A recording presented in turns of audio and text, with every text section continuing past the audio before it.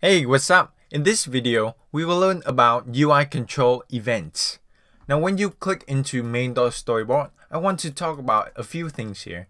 Let's say we are going to talk about the text field.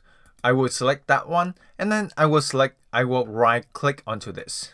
And you will see a bunch of options that we have with this text field. And you see that the first one is triggered segues.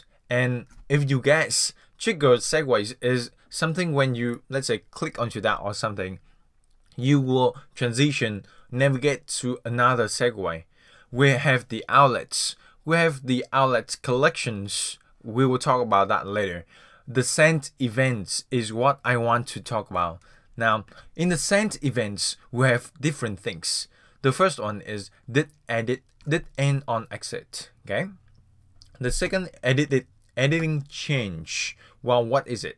Editing change is meaning that, let's say you have this text field, right? You click onto that and then you started to change it like that. And as we change, we enter more numbers, more letters into this text field. This event will be sent continuously into our view controller.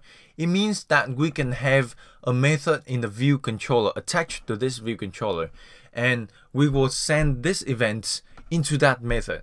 Whenever we enter more numbers into this text field, then that method in the view controller will be sent continuously. Okay, and to show you that, we will write some code, right? But before writing any code, I want to talk about the value change. The value change meaning that, let's say, when you do this and then you hit done, it means that the value was changed. Okay, so let's do this.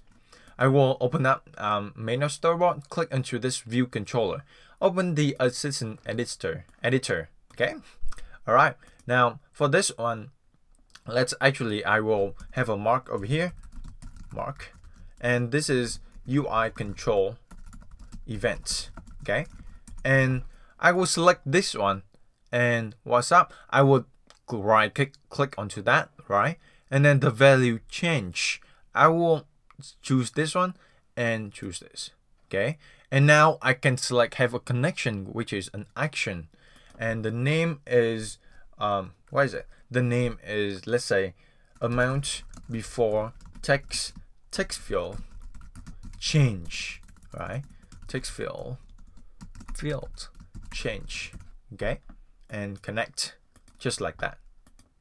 Well, before we write any code, I want to explain why before when we write the caltip and update UI, and when we run the project, nothing happened.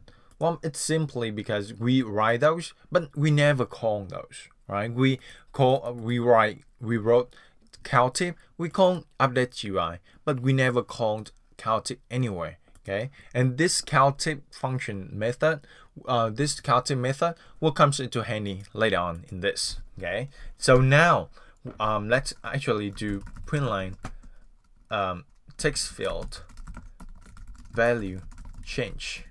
Okay, and then let's run this.